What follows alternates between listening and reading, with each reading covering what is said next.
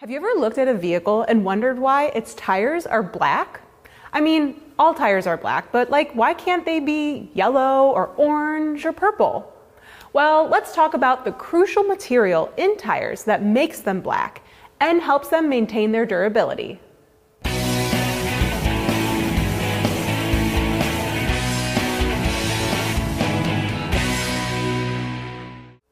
Carbon black is the material in tires that, you guessed it, makes tires black. But it does so much more than that. Carbon black is a large global commodity used in tire production and other industrial rubber products. It's composed of fine particles consisting mainly of carbon and is a byproduct of the combustion of various petroleum products. It's used in various applications, from being the black pigment in newspaper inks to serving as an electric conductive agent in various technologies. But in tires, carbon black serves as a reinforcing filler that greatly increases the tire's resistance to wear and abrasion. In short, it helps with longer-lasting tread life.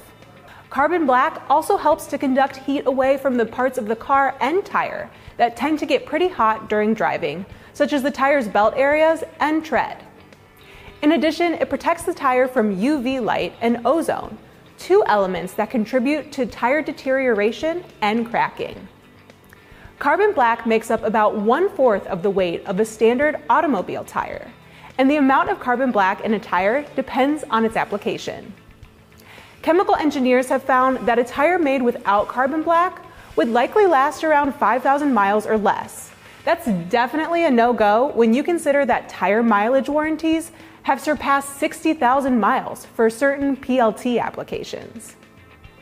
Oh, and for the record, tires in years past have had different pops of color on the tread, and I'm sure you've seen white and red lettering on sidewalls, which doesn't contain carbon black.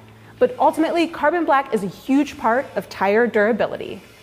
I'm Maddie Weiner, coming to you from the Tire Review Continental Tire Garage Studios at Babcock's Media. Thanks for watching.